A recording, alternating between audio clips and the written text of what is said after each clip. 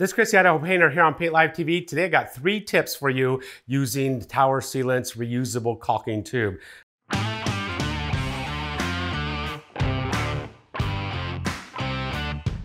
First tip I'm going to talk about is lubricating the tube. About every 10 to 20 sausage packs that you put in here and use, you're going to want to lubricate this plunger because it could get gunked up. It could start running a little bit stiff, so you want to lubricate it.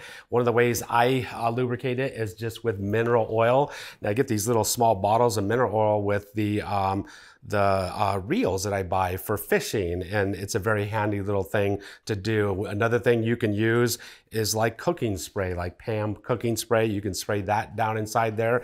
That's a good lubricant itself. But I just take my little bottle of lubricant, which I just keep in my painting vehicle. I just put a little dab of the lubricant down in there, and then I just rub it around with my finger. I'm gonna rub it on the other side. The plunger is up in the air at all. I'll just rub it inside that caulking tube there. And I'm gonna just install my tube. Just gonna run the plunger down till it hits that lubricant. And then I'm gonna flip it over, push it down the opposite side.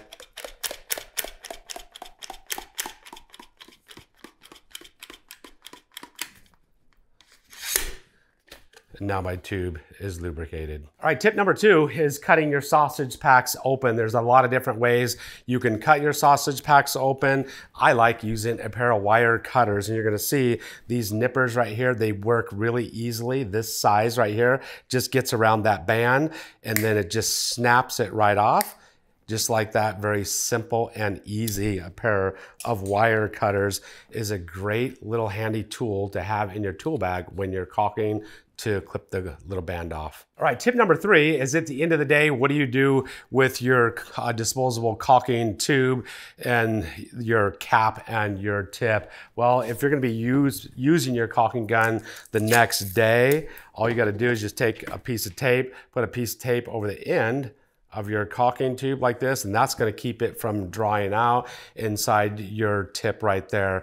Another thing you can actually do is just take your tube out, and this is what I typically do. I'm going to take my tube out, I'm going to take my cap and tip out, and I'm just going to drop this into some warm water, and then that's going to keep it from drying out. When I come back the next day, I'm just going to stick my cap back on, put it back inside my gun, and I'm ready to start caulking again. So if you decide to just take your cap and your tip off and toss that in water, if you don't want to waste a tube of caulking or have this dry out, you could just take a piece of tape, stick that over the end of your sausage pack like that, and it's going to keep the end from drying out also. There you have it, 3 tips using the reusable caulking tube. If you've ever used one yourself, just leave your comments down in the comment section below what your experience is with it. If you got any tips or tricks, leave it down in the comment section below also.